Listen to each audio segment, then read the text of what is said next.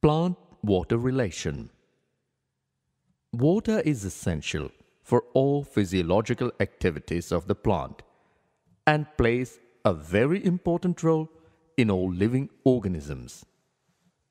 Water is a main component of plant cells. Many plant functions depend upon the properties of water. Water constitutes 70% by weight in most forms of life. Watermelon has 92% of water. Most herbaceous plants have 10 to 15% of its fresh weight as dry weight. Carrot root is about 85% water by weight, and young leaves of lettuce contain 90% of water. Distribution of water within a plant varies. Woody parts have relatively very little water, while other parts mostly contain water. A seed may appear dry, but still has water otherwise. It would not be alive. The physical and chemical properties of water make it suitable for a variety of purposes in plants. 1. It is a medium in which diffusion of solutes takes place in plant cells. 2. It is a solvent in which mineral nutrients enter into a plant from soil solution and transported throughout the plant in an aqueous medium. 3. It is a medium in which many biochemical reactions occur. 4. Water imparts turgidity to plant cells. 5. It provides mechanical support and rigidity to the plant cells. 6. Several movements of plant parts, such as folding of leaflets in sensitive plants, opening and closing of flowers, and stomata movements of leaves, are due to water. 7. Growth of plants due to elongation depends on water. 8. It is a source of O2 evolved in photosynthesis. 9. Water regulates heat in plant body. 10. Water is a medium for fertilization. It helps in dissemination of spores, fruits, and seeds. Terrestrial plants take up huge amount of water daily, but most of it is lost to the air through evaporation from the leaves, that is, transpiration. A mature corn plant absorbs almost 3 liters of water in a day, while a mustard plant absorbs water equally to its own weight in about 5 hours. Because of this high demand for water, it is not surprising that water is often the limiting factor for plant growth and productivity in both agricultural and natural environments.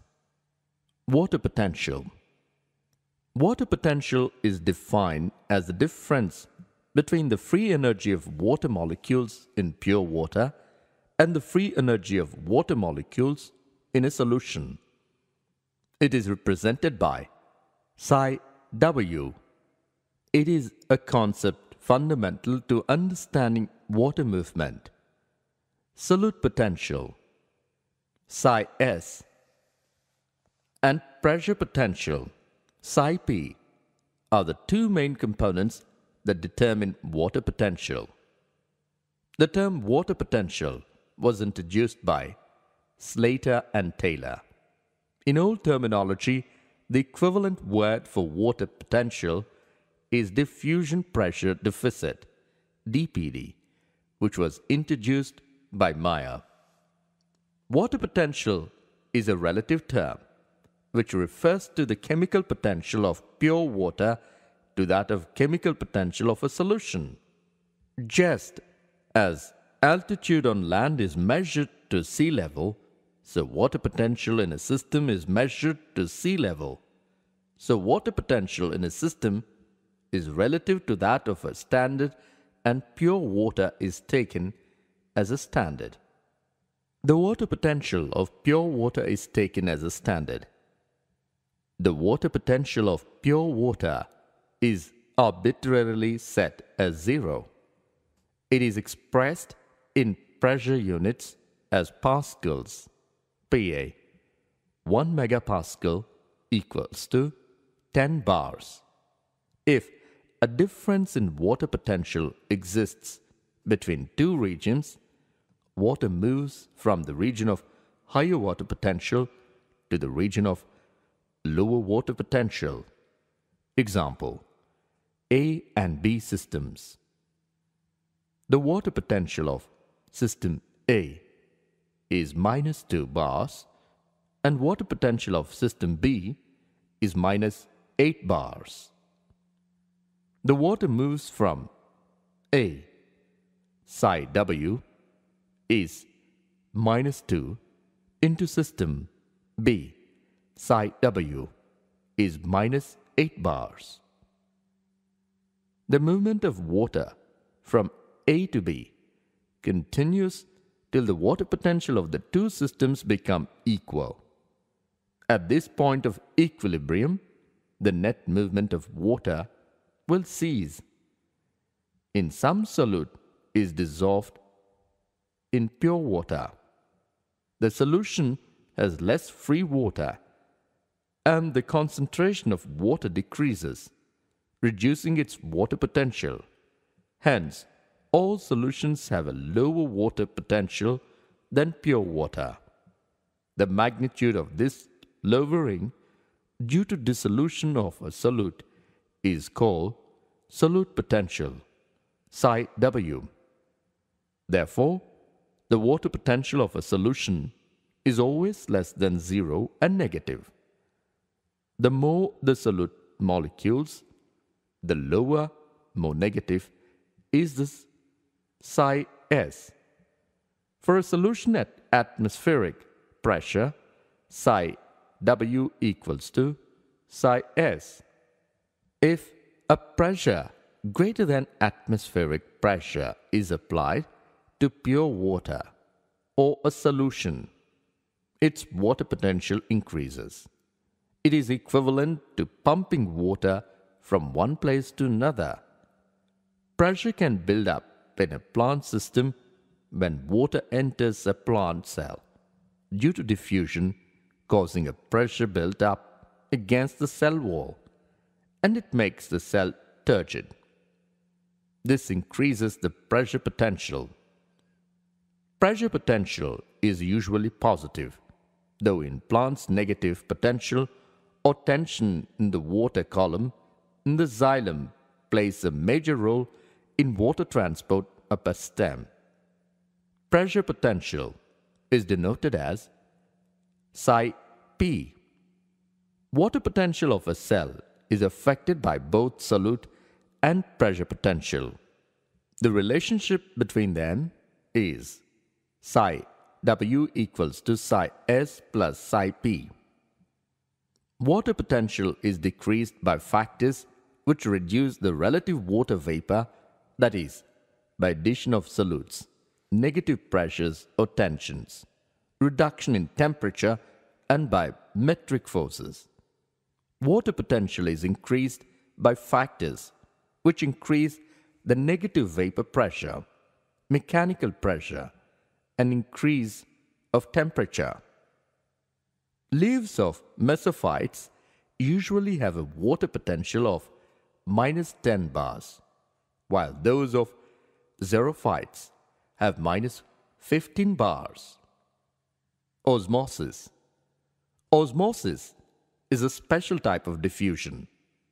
It refers to the movement of water from a solution of higher water potential to a solution of lower water potential across a differentially permeable membrane. The membrane allows all kinds of solvents and certain solutes through it.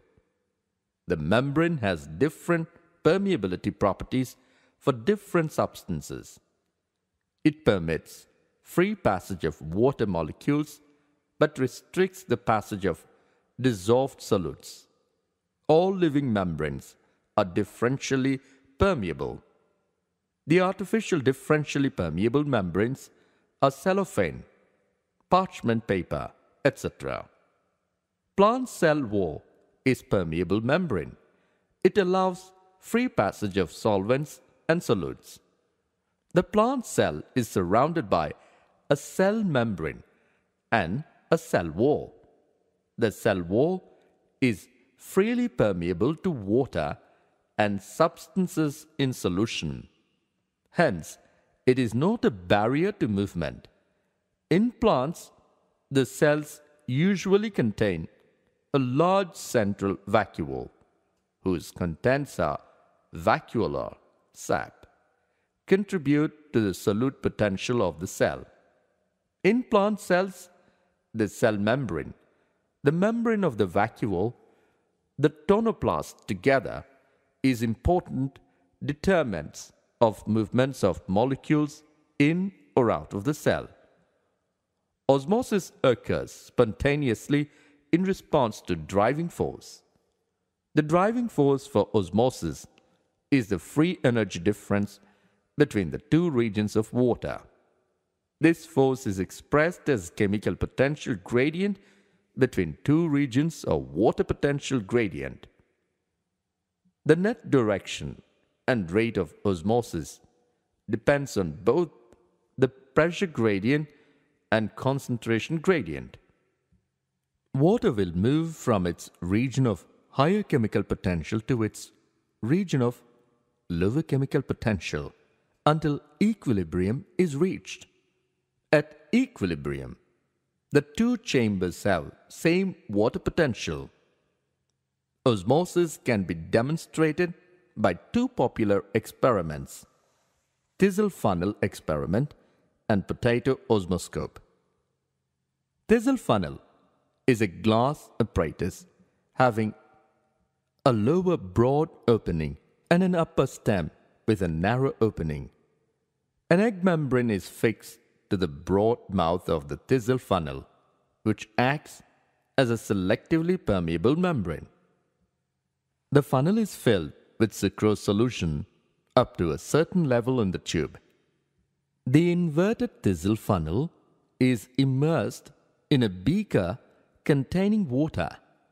After some time, the level of the solution in the tube of the funnel rises due to the movements of water into the thistle funnel through the selectively permeable membrane. According to thermodynamic principles, energy flows from higher to lower levels, and therefore water movement takes place from the pure water in the beaker to a solution taken in the thistle funnel through selectively permeable membrane. The direction of water movement depends upon water potential gradient between the two systems. The larger the differences, the more the rate of flow between the two systems. The two systems may reach equilibrium after some time when the increased level of solution in the thistle funnel develops a pressure known as hydrostatic pressure. External pressure can be applied from the upper part of the funnel such that no water diffuses into the funnel through the membrane. This pressure required to prevent water from diffusing is, in fact, the osmotic pressure, and this is the function of the solute concentration. More the solute concentration, greater will be the pressure required to prevent water from diffusing in. Numerically, the osmotic pressure is equivalent to the osmotic potential, but the sign is opposite. Osmotic pressure is the positive pressure applied, while osmotic potential is negative. Significance of osmosis.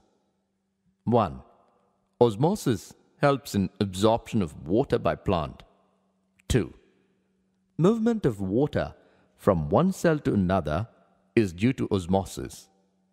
3. Opening and closing of stomata is brought about by osmosis. 4. Growth of young cells is brought about by somatic pressure and turgor pressure of these cells. 5. High osmotic concentrations increase the resistance of the plants to freezing temperature and desiccation. 6. Osmotic pressure of water is responsible for turgidity of plant cells. Leaves, flowers, and stem tips require turgor for maintaining the form. 7. Osmotic pressure creates turgor pressure in root xylem. This root pressure is responsible for rise of water to some height. 8. Certain turgor movements of the plants are determined by osmosis. Difference between osmosis and diffusion. Diffusion, osmosis. 1. The diffusion may occur if any medium and the diffusing particles may be solid, liquid, or gas. 1. Osmosis occurs in liquid medium, and only solvent molecules move from one place to another. 2. Presence of selectively permeable membrane is not required. Diffusion may occur through the membrane where the movement is possible. 2. Presence of selectively permeable membrane in between the two solutions is required. 3. Diffusion is the net downward movement of ions or atoms or molecules along the free energy gradient from the place of its higher concentration to an area of its lower concentration. 3. Osmosis is a special type of diffusion of solvent molecules from low concentrated solution to a higher concentrated solution when the two are separated by a selectively permeable membrane. Plasmolysis. Isotonic. The concentration of external solution is equal to that of the cell. Hypertonic. If the external solution is more dilute than the cytoplasm, it is hypertonic. Hypertonic. If the external solution is more concentrated, it is hypertonic. The behavior of the plant cells in regard to water movement depends on the surrounding solution.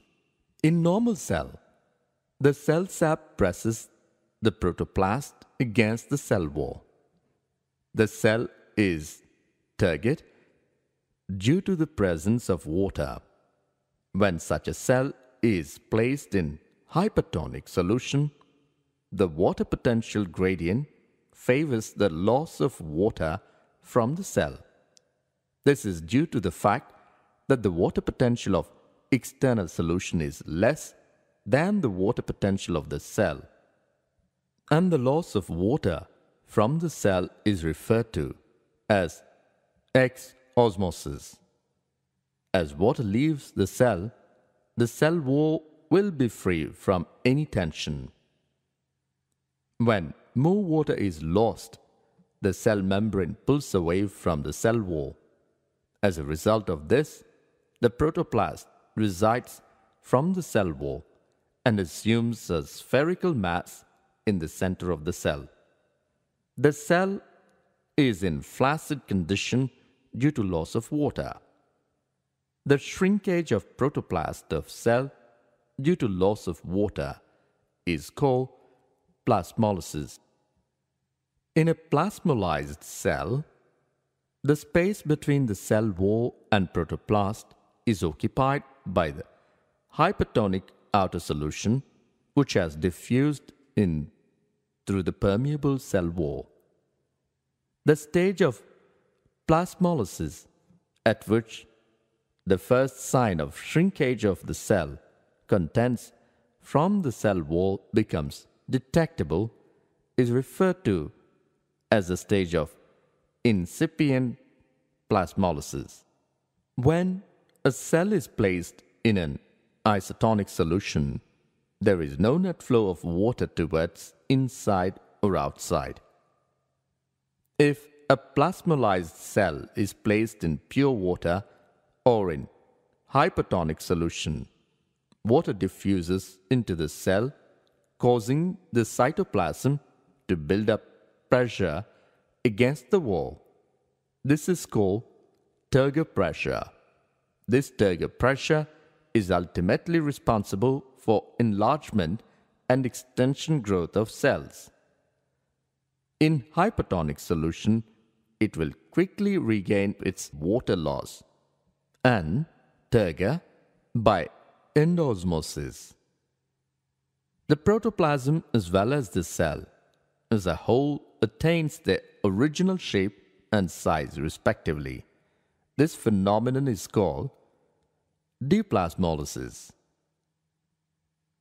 The phenomena of plasmolysis and deplasmolysis are useful in the study of permeability of cell membrane to water and to dissolve solutes. If the rate of entry of water into a cell is to be measured, the cell is at first plasmolyzed and is then placed in water. The rate at which water is taken up can be determined by measuring the rate of increase in the volume of the cell contents. If a plasmolyzed cell remains in hypertonic solution, the plasmolyzing solute gradually enters the cell, causing an increase in osmotic concentration of the cell. This causes endosmosis, resulting in deplasmolysis. The rate of the spontaneous deplasmolysis is a measure of the permeability of the cell to the solute. Importance of the plasmolysis. 1. The salting of pickles. 2. Addition of sugar to jams and jellies. Plasmolyzed bacterial and fungal spores, which spoil foodstuffs, help in preservation of foodstuffs. Imbibition. The colloidal substances like clay particles, polypeptides, proteins, starch, etc. have hydrophilic surfaces. Water molecules are absorbed to these hydrophilic surfaces. This phenomenon of adsorption of water molecules